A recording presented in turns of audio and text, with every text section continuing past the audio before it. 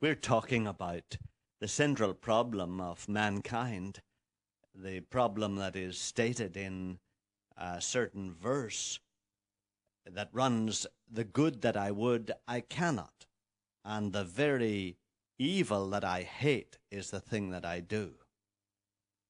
And actually is often preceded by another statement, "I do not understand my own actions, because the good that I would, I cannot, but the evil that I hate, that I do."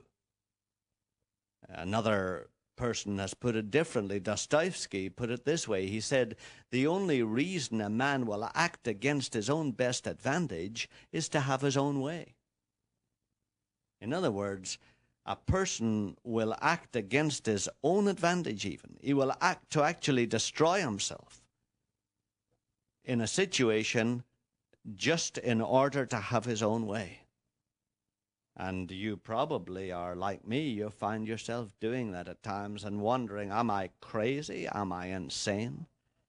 And you've often wondered, how on earth do I change this? And it's not only those of us who are alcoholics or who are drug addicts or who are caught up on sex, on homosexuality or lesbianism, or who are overwhelmed by an evil temper that bursts out and destroys our domestic bliss almost every week. It's not only people like us who are addicted to those things, it's all of us human beings have found ourselves often in the situation where we're not able to do what we know we should do.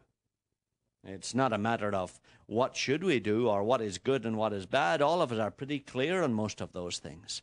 But our difficulty is in doing what we know we ought to do. And the problem in doing it is we find there's something in us ourselves that opposes good. There's something in us ourselves that opposes even us. We set our wills to do what we know is right, and we find there's something inside us that seems to oppose even our wills. And of course, what we have been saying is it's our very nature. It's our whole nature. Our whole mind and emotions seem to work not from our wills, but they seem to be dominated by our bodies. And our bodies, in their turn, seem to be dominated by circumstances in the world, seem to be dominated by things, seem to be dominated by people.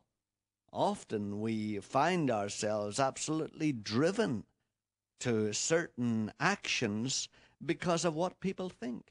Our little eyes look out and we see somebody who is disapproving of us, and that sends a signal to our little emotions that want to be praised and want to be liked, and that sends a signal to our mind, and our mind determines, boy, it's not a bright thing to say that if it's going to bring disapproval from that person, and our mind utterly dominates our will, and our poor little will has no say in the matter at all. So we are driven to certain actions because of what people think. It's the same with circumstances. Often we get up in the morning and it's raining and the clouds are dark and the day looks miserable, and we want to be happy that day. It's somebody's birthday and we want to be upbeat, but suddenly our eyes catch the sight of that gloomy morning and they send a signal to our emotions. It's a dark, dull day. Don't you feel dull and dark? And our emotions send a signal to our mind saying this is going to be a miserable day, and our mind just determines, well, this is a sad day, so let's keep a frown on our faces and let's look down and let's not make any effort to make anybody happy, and the poor little will just submits. It has no chance to do anything else. So most of us have found that there's something in our whole personalities that opposes what we really want to do. And what we have been saying is that short of being able to take your personality in and check it in for a new one, or have a surgeon cut out your personality and put in a new one, there seems no answer to this. Many of us have tried, of course, to retrain our personalities, and we make a little progress, but on the whole, the personality remains largely the same. And if we beat it down in one area, it seems to pop up in another. And we wonder, is there any way out of this, or do we have to die with this personality and just make do with ameliorating the situation as best we can? What we have been saying is that you don't have to die with it, and you don't have to live with it. That the Maker who made you knew that this would come about. He knew that this would come about. He knew that you would develop a personality like that. And he foresaw that. And he actually made arrangements to change it. He did it in a cosmic miracle. Now, you may say, well, now, wait a minute, you're logical up to this time, but now you're expecting me to take a leap of faith. Yes, I have to do that, because it is, in fact, a fact. And there are facts, you know, that are beyond our present ability to reason around them. You know that it is a matter of fact that many of the stars that we see in the sky no longer exist. It's just the light from them that is traveling towards us, and that's what we see. And the distances are so huge in space that the light has to take centuries and centuries to get to us. And yet it's almost impossible for our reason to grasp that. So that we look up and we say, oh, that's a star. It's really only the light that is coming to us. It isn't a star. The star has died centuries ago. But it's very hard for us to reason around that. There are things that our reason finds it very hard to grasp, and yet you believe it. You believe it even though you can't reason it through. You believe it. There are many things you believe about computers. You don't know exactly how they work. You don't know every detail about them. The same with your internal combustion engine. You don't understand everything, and yet you do believe certain things. So I make no apology. This is just a very important fact that is vital for you to know. Your Creator knew that you would develop the personality that is so selfish and is so opposed to what you want to do and to what you know is right. And he destroyed that personality in his Son, Jesus. That's what that death of Jesus Christ is all about. It's not just a matter of forgiveness of sins. It's not just a matter of God being prepared to forgive your sins if you believe that Jesus died for you. It's not just that. It's that God put you into his Son, Jesus, and he destroyed that old selfish personality in his Son, and he remade you completely when he raised him from the dead. And if you say to me, oh, now, come on, did all that happen in 29 AD? No, it was expressed in 29 AD, and it was real enough in 29 AD. That's when he was crucified.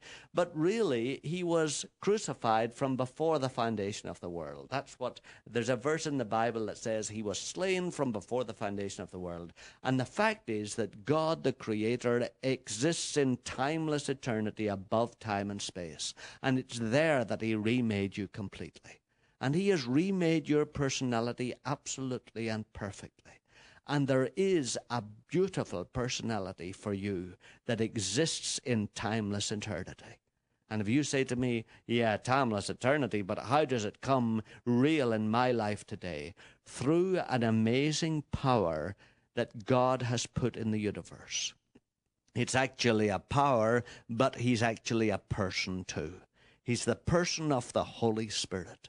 And the Holy Spirit is able to take that new personality of yours that exists in timeless space, and he's able to bring that into this temporal world and make it real in your life today. He's able to do that. He can do that by a miraculous transmission of that new personality out of timeless eternity and bring it into time and space here. He's able to do that, and if you say, well, why doesn't he do it? Because you have never believed that. And he cannot do what you will not believe him to do, because he's dependent on your free will. You have to want him to do it. You have to want it, and you have to be willing for it.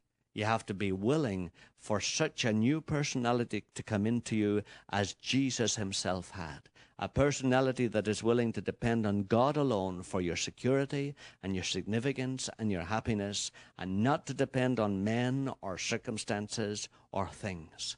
And if you're willing to live that kind of life, then all you have to do is believe that the Creator has already done that for you, and his Holy Spirit will make that miraculously real in your life day by day. And all you have to do is from this moment on, listen to the Holy Spirit. Believe that he's there in you as a real person, and begin to listen to what he tells you to do, and you'll find he'll give you the power to do it. That's how to be free, and it can be your experience today. Let's talk a little more tomorrow.